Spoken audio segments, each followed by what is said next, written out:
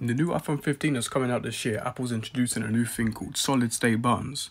Basically no buttons there, but it's made to feel like a button because of the Apple's Taptic engine. It's the same thing in the iPhone 8 and like SE home buttons. Another new thing is that the dynamic island, which was on the 14 Pro and Pro Max, are now coming to all models of the 15. But the regular 15 model isn't going to have the solid state buttons, which is an Apple thing. Look at that, why is it so big? So the camera bump on the 15 and 15 Pro have grown marginally bigger than the 14 Pro and Pro Max, all because of Sony's new state-of-the-art sensors. It's going to be exactly the same. Oh yeah, and it's finally going to be USB-C after years.